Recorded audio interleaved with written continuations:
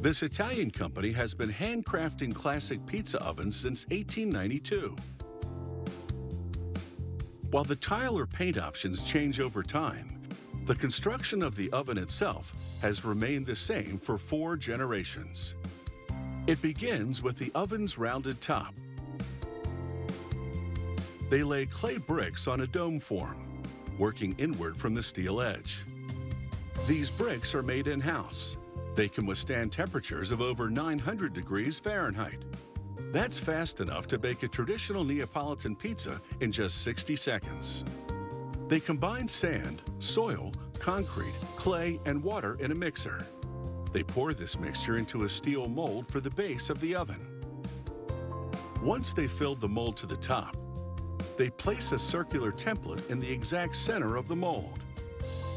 Then they begin constructing the oven's combustion chamber.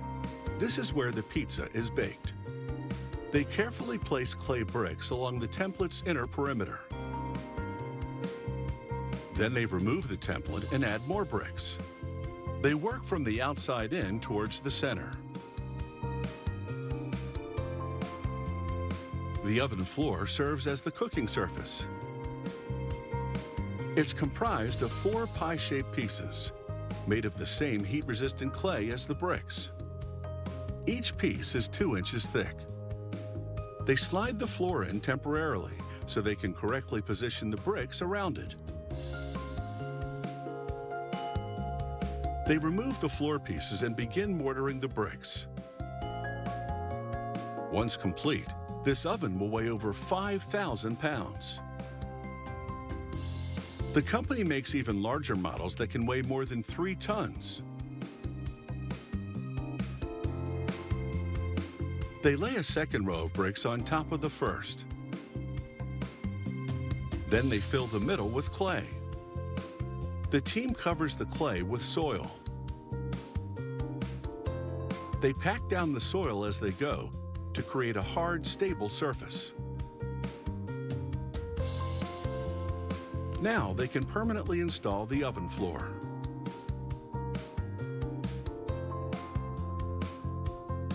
Next, they position the oven's cast iron mouth. They lay bricks in a circle around the mouth to form the wall of the combustion chamber. They lay most of the bricks vertically to fit in as many as possible. More bricks will provide better insulation in the chamber.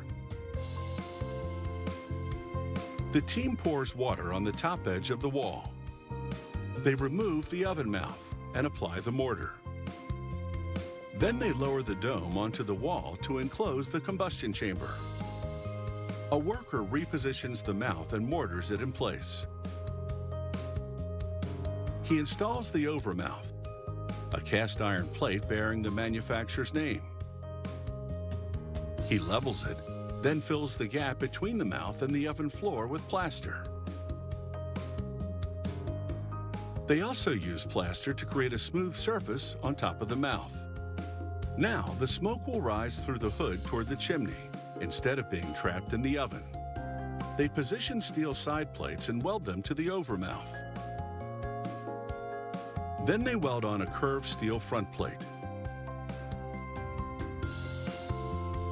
Next, they construct a funnel-shaped stainless steel hood. They fill the hood with the same mixture they used for the oven's base. They cover the dome with wire mesh to compact the mix. Then they apply a final coat of the mixture.